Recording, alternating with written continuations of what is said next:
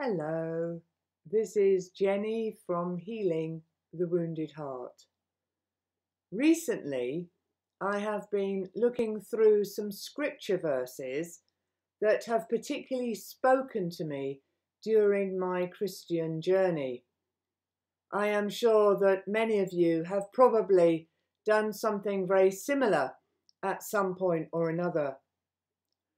During these difficult times, it is so easy for us to forget some of those verses that God has spoken to us, isn't it? Somehow the word that the Lord spoke to us at some point seems now to be somehow so long ago. And so we can either begin to wonder, has he forgotten what he said to us?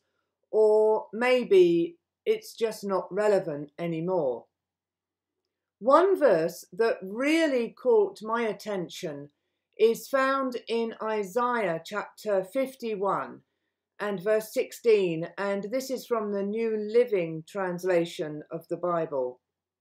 I have put my words in your mouth and hidden you safely within my hand. To be honest, I don't feel as though he has put his word in my mouth. Do you? Remember, there is a sense in which his word is within all of our mouths, isn't it? We can, of course, be assured that no word which he has spoken to us has been forgotten by him. The only thing he ever forgets is our sins. And yes, his word is still very much relevant because he is the living word and he has spoken his word and his word endures forever.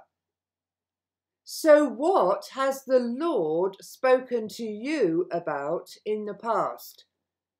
Bring the specific scripture to mind if you can, and place it somewhere where you can read it and reread it over and over again. His word brings life, hope, and joy to our hearts. God bless you. Amen.